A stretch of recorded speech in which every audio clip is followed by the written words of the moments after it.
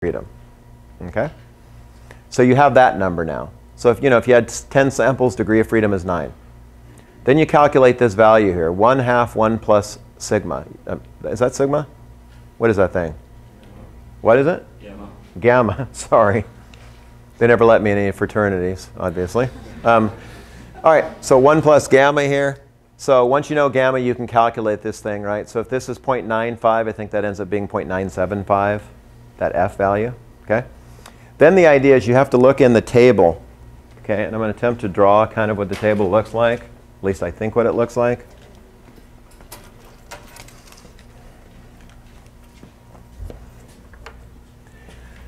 So you have a table that will give you, let me think here.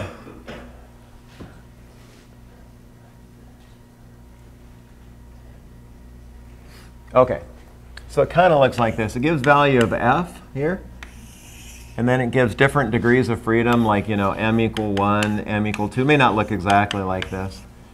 And then in this table, it has all these C values. So you have to look up what the value F is here, what the number of degrees of freedom is, and find the value associated with those. Okay? So I'll show you how to use it in a minute, but again, I don't have access to show you the table that easily. But you should look at the table when you look at your book, and you'll see that in order to pick the C value out, it's called the critical value, you need to know the value of the function F, that's the value of the T distribution, okay, with a certain number of degrees of freedom. So once you know F, which you'll know if you specify gamma, and once you know M, which you'll know because you know the number of samples, you can find this value C from the table, okay? All right, so once you've got the value C, then what you're going to do is you're going to calculate, well, at this point it says the mean or the variance. Well, I guess you do need the mean and the variance. Okay, so take your samples that you have available to you, calculate the mean, the x bar, calculate the variance, the s squared of those samples. And then you can compute the confidence interval like this. You calculate this value k. You take the C value you obtained from the table, you multiply it times the standard deviation, s, square root of s squared, and then divide by the square root of n. Okay?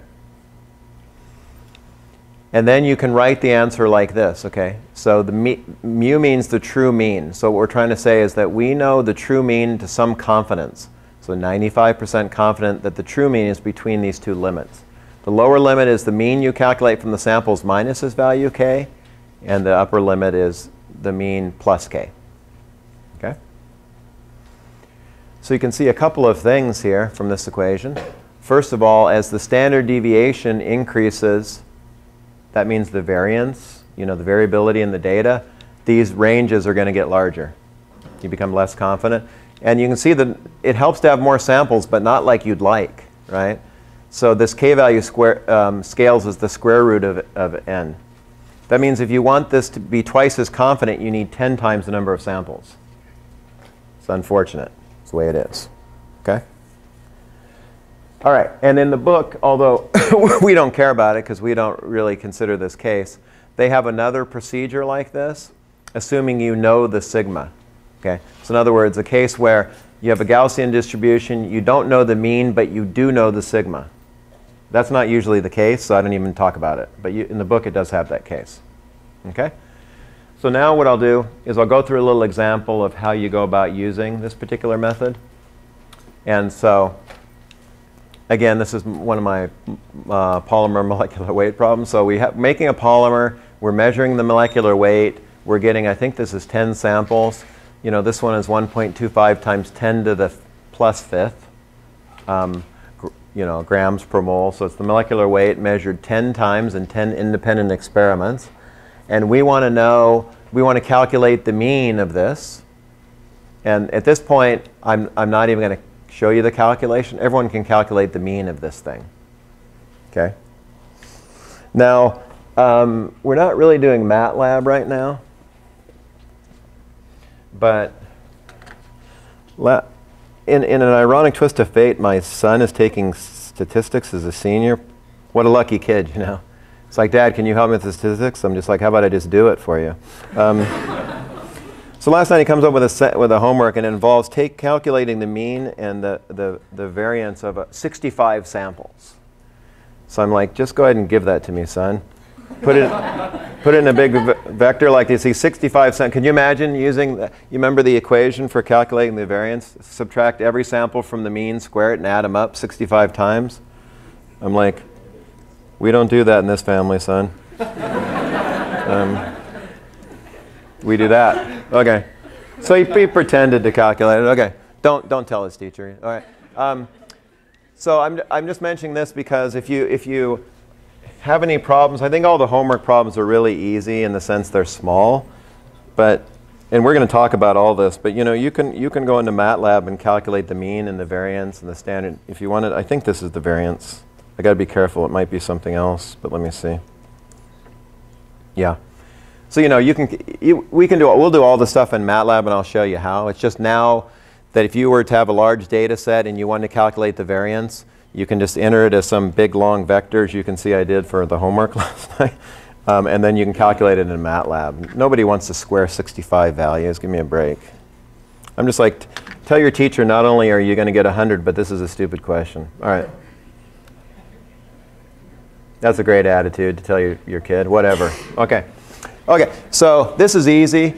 So, I'm just telling you, when I do these calculations, I never calculate this by hand. What a waste of time. I enter a vector with those 10 values, and I use MATLAB. But these are the numbers I get. If you calculate them by hand or with MATLAB, you'll get the same thing. So there's your estimate of the mean. That's your estimate of the variance. So now you want to know, how confident are you that that is the mean? Okay. So I'm going to calculate the confidence intervals. To do that, I have to specify a confidence level. I'll pick the normal value, which is 0.95, 95% confidence. Calculate the degrees of freedom. Okay, degrees of freedom is number of samples, which is n, which is 10 minus 1, 9.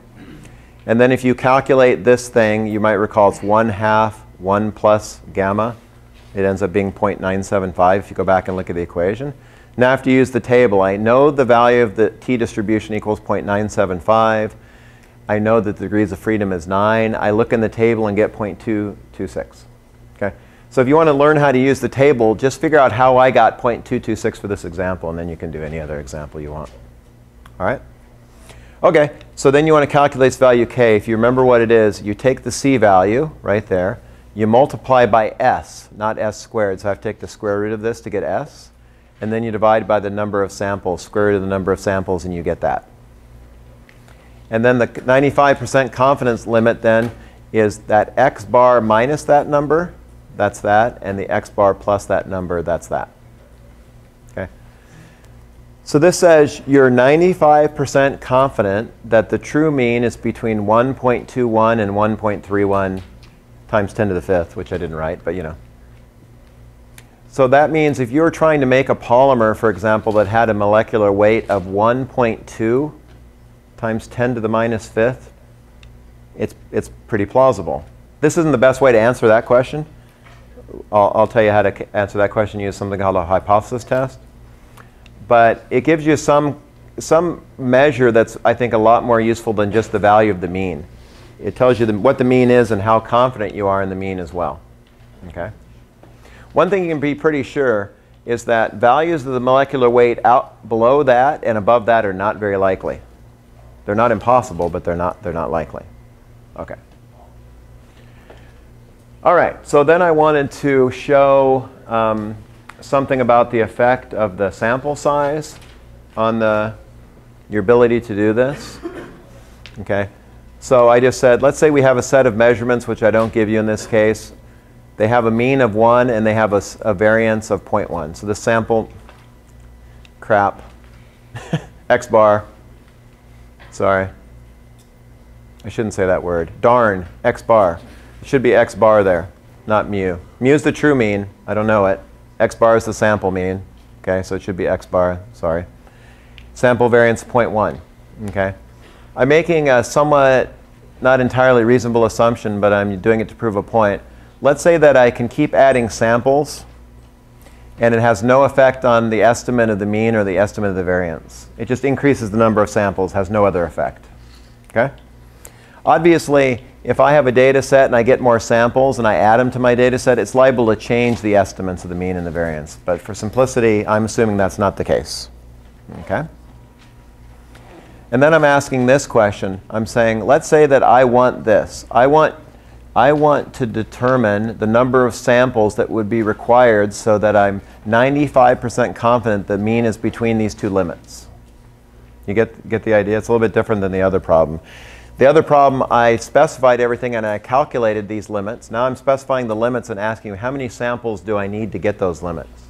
And to make the problem tractable, I'm making this assumption here that the x bar and sigma aren't changed. Okay? So what do I do here?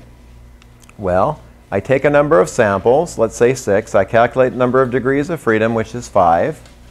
I know that function f here is 0.975 because it's still 95% confidence level. Then I look up the value of c for that particular combination of f and m, and I find it's equal okay. I get the value c, and then I calculate the value k with this equation. So I'm just doing the same calculation repeatedly, but I'm picking the value of n here. And so when I pick the value of n, it changes the number of degrees of freedom. That changes the value of c, and that changes the value of k, all according to the calculations shown here. Okay? And what I have here is that, right, I calculated the mean to be 1. So if I want the limits to be 0.9 and 1.1, that means I need that k to be 0.1 or less, right? Because you can see over here, x bar minus k, that's 0.9. That's x bar plus k, that's 1.1. So I need the k to be 0.1. If it's less, that's OK. I just don't want it to be greater.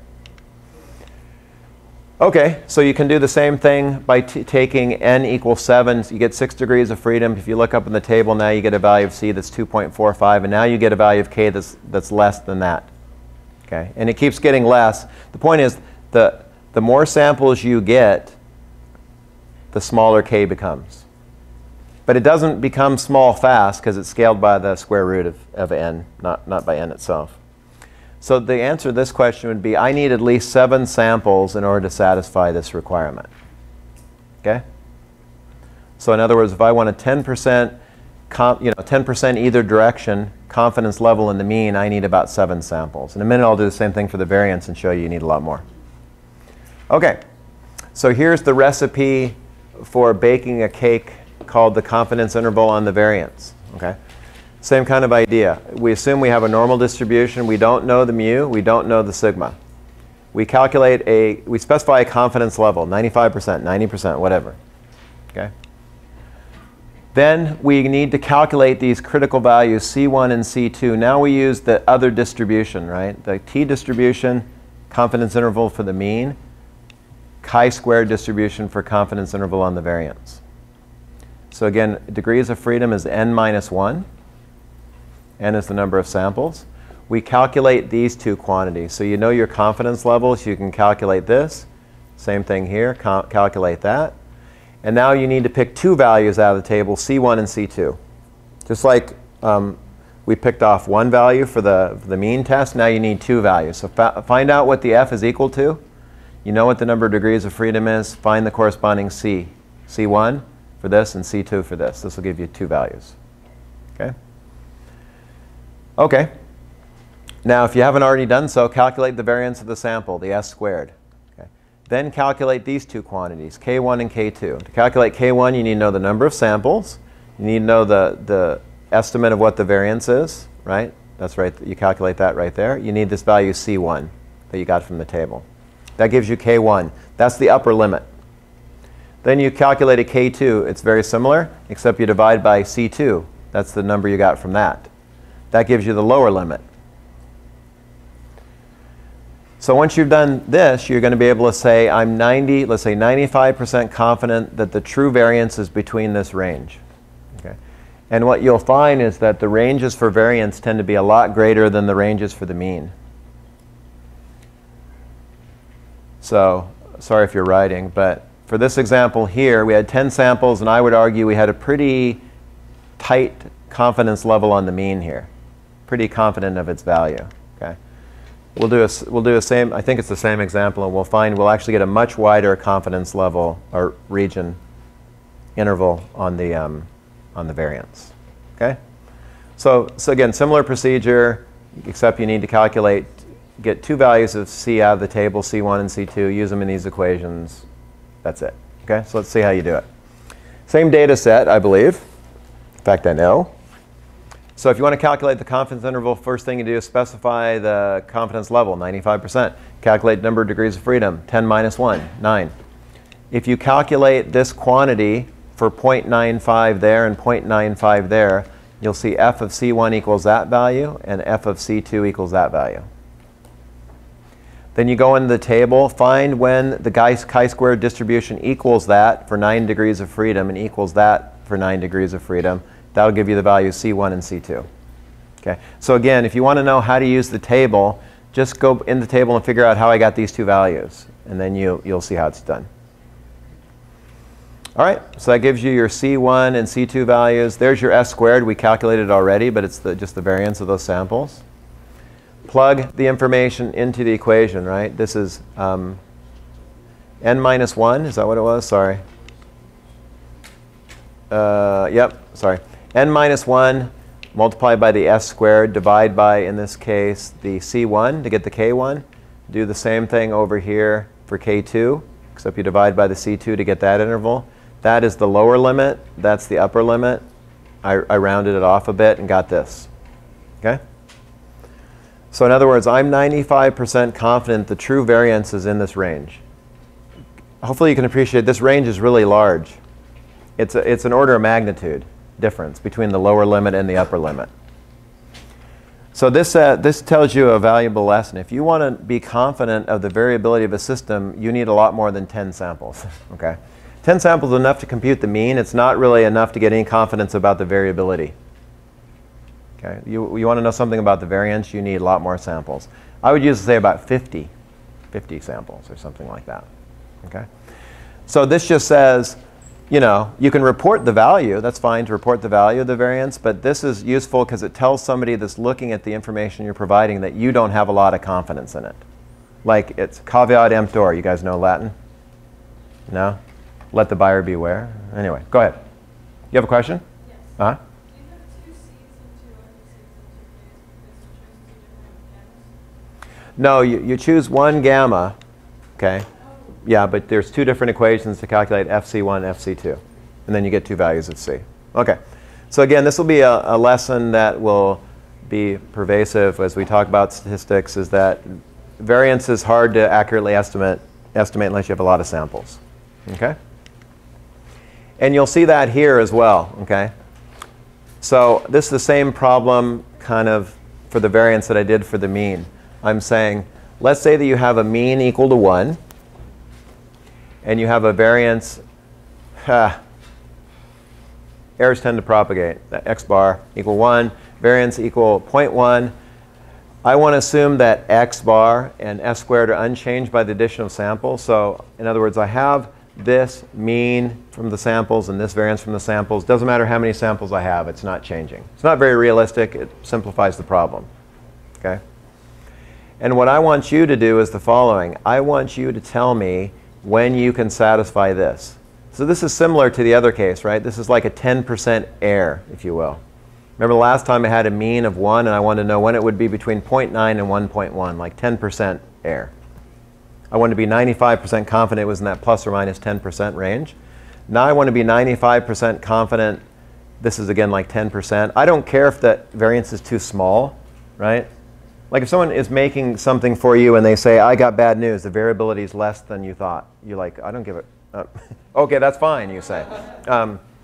It's when the variance is too great is when you care, right? The mean lower limit and upper limit matter, but for variance, the lower limit doesn't usually matter.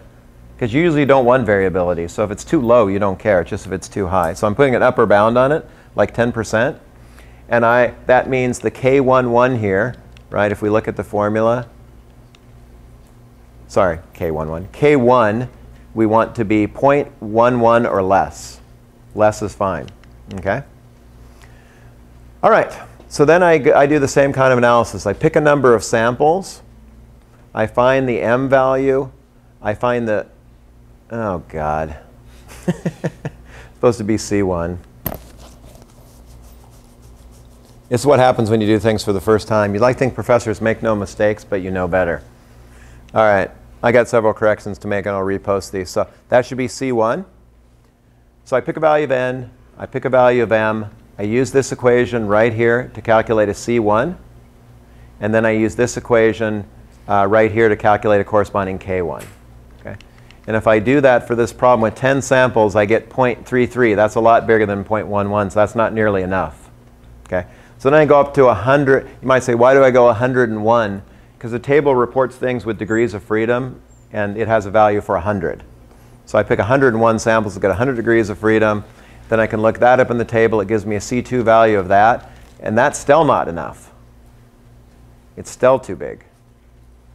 So at this point, I don't know if the table goes beyond that. It does have an entry for infinite number of samples, which I didn't bother using. But so this said, if you wanted to satisfy this confidence level, you'd need to do more than 100 experiments. I didn't tell you how many, but it's more than 100. So you get the idea. Over here for the mean, we could satisfy a similar 10% range here with just 7 experiments. And when you get to the variance, you want 10% range like this. You need more than 100 experiments. So very hard to get a tight confidence level on the variance. You need lots of samples. Okay? Lots of samples. OK. So I think we have 2 more slides. Yay. We always get out here early. Usually when I teach, I try to crush in a ton of information, and then right at the end, I'm like racing through the last 2 or 3 slides. And after 22 years of doing this, I got the idea, maybe students don't like that, you know? So I tried to de-densify the slides, put less on the slides, have less slides so that I wouldn't get in that position. So it gives us a chance to chat after class if you'd like to come chat with me. OK. So now the final material here is on something called the central limit theorem. Okay. This is something we're not going to go through, all the mathematics of this, but it gives some theoretical justification for us always using a normal distribution. So everything we're going to do for all the statistical tests, essentially we're going to assume a normal distribution. And then the question is, well, what if the data is not from a normal distribution? Or, because you don't know that. You don't know if the data is from a normal distribution. There is something in the book that I didn't have a chance to cover, but one of the sections in the book in chapter 25 is how to test if a data set looks normal or not, which I didn't have a chance to cover. But typically, you get data, you don't know if it's from a normal distribution or not. So then the question is, should you be using tests that assume a normal distribution if you don't even know the data comes from a normal distribution? Okay? And that's where the central limit theorem comes in.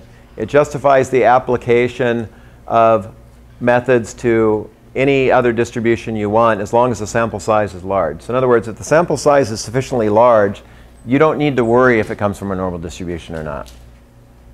Okay? No, but if you have 10 samples, you might want to worry. Okay? But this just gives you some idea that in the limit of large sample sizes, you can go ahead and use tests for normal distributions without any real concerns. Okay? And you know how math works, right? When they mean large, they mean infinitely large. That's the way math works. So the way we practically use this is we get a feeling, I think I used the term warm fuzzy feeling, that if the sample size is large enough, there should be no problem using these type of methods. If the sample size is small and it really doesn't come from a normal distribution, we may get bad answers. Okay? All right. So this is just some underlying math here. Okay, so you have a group of variables, x1, xn. These are random variables. They're independent of each other, so they're independent random variables. They all have the same mean and the same variance, we're assuming. And then we're interested in forming a variable called y, n. It's the sum of all these random variables together. Then you can prove, which we don't, that the mean of this thing is n times mu, and the variance of this variable y is n times sigma squared. Okay? All right. So if these things are normal, you see, hopefully you know a variable can be random, but it's not normal.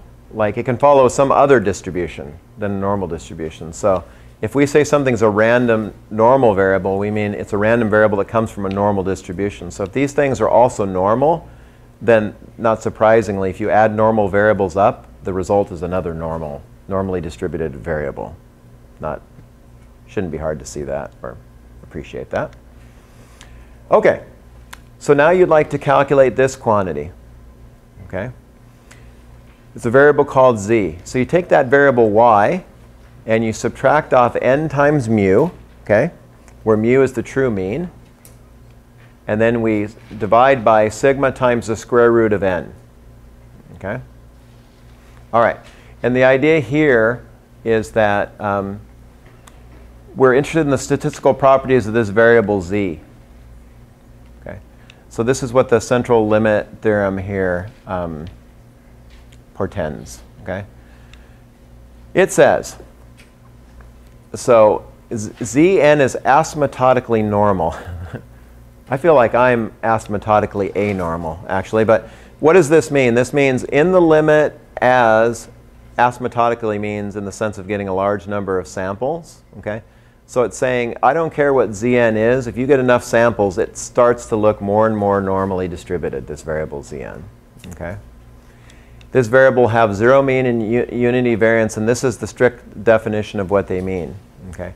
So this, as you get a large number of samples, okay, then this variable here follows a distribution function. This is actually a cumulative distribution function here. That, you remember this cumulative distribution function? This is the standardized normal distribution, cumulative normal distribution.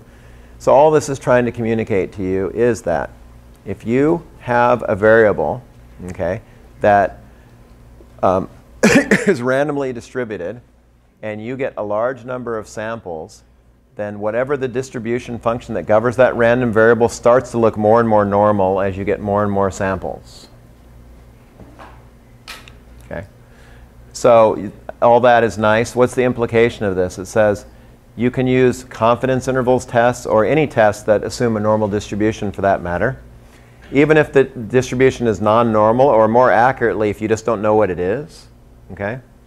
As long as the sample sizes are sufficiently large. Okay? And this is one of the limitations of this kind of analysis, right? This assumes infinite number of samples. So in the book, they give these guidelines. So they say, what's sufficiently large? Where they say, well, for calculating confidence intervals on the mean, 20 is sufficient. And then for the variance, 50. So in other words, even if the data does not come from a normal distribution, if you have 20 or more of the samples, it doesn't make any difference. Same thing for the variance. Even if the data doesn't come from a normal distribution, if you have 50 or more samples, don't worry about it. Okay? This does warn, again, an additional warning about small sample sizes, right? We already said, oh, we don't like this kind of thing because this will give us big confidence intervals if we have a small number of samples. That's bad. But what this is telling you is if you have a small number of samples, the test itself may not be applicable. Not only may you not like the answer may not be right. Okay? So small sample sizes are bad for a couple of reasons. They not only give you lack of confidence in the value you obtain, but the actual confidence intervals might be wrong. There's a difference between not liking something and them being wrong. Okay? I don't like those values there because they're too big, but if they're wrong, it's even worse, because that means the results are very misleading potentially. Okay, so that's it. Got 10 minutes early. So I will see you next Tuesday. And there's a homework due Tuesday. Help session Sunday and Monday nights.